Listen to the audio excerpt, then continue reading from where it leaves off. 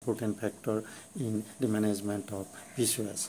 For hirsutism, that is seen in some of the cases of PCOS, so hormone evaluation is very important and appropriate treatment or anti-androgen.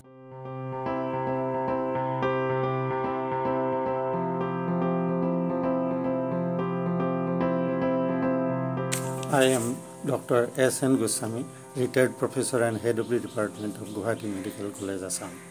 I like to point out a few points on the clinical management of PCOS.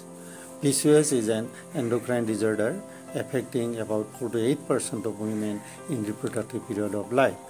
It is caused by familial and environmental factors and causes problems like menstrual abnormalities, fertility problem, and hirsutism, and many other long-term sequelae like diabetes mellitus, hypertension, cardiovascular disorders, and cancers of endometrium and breast and ovaries.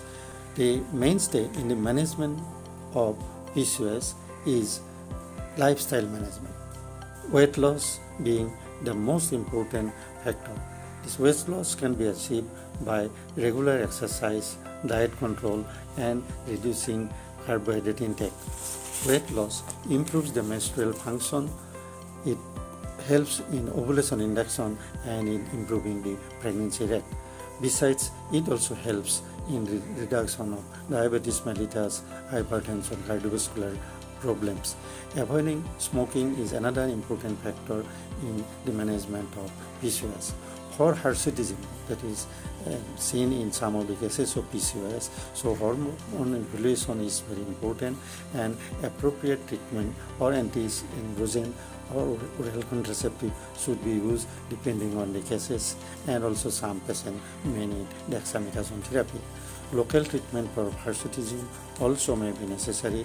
Local treatment includes waxing, electrolysis, and laser therapy.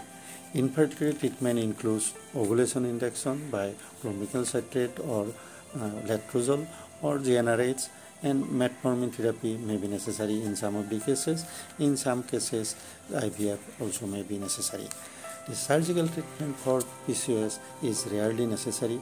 The surgical treatment includes wedge resection of the ovaries and laparoscopic ovarian drilling.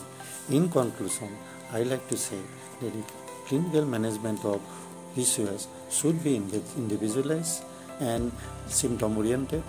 The PCOS patient needs long-term follow-up for prevention of different metabolic and other disorders. Thank you.